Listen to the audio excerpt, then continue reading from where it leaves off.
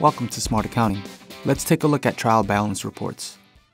Running a trial balance report by effective date may be useful if you'd like to view transactions made and/or balances within a specific date range. To begin, go to Reports, then select Ledger Reports. Under Report Group, select Trial Balance. Then, under Report, select the report of your choosing.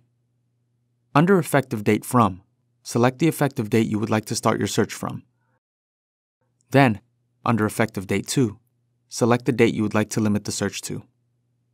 Once finished, click Run Report. In a trial balance report, the current activity column will display transactions that fall within the dates entered for effective date. Transactions prior to the effective date from will display in the beginning balance column. And the ending balance is the sum of the beginning balance and current activity.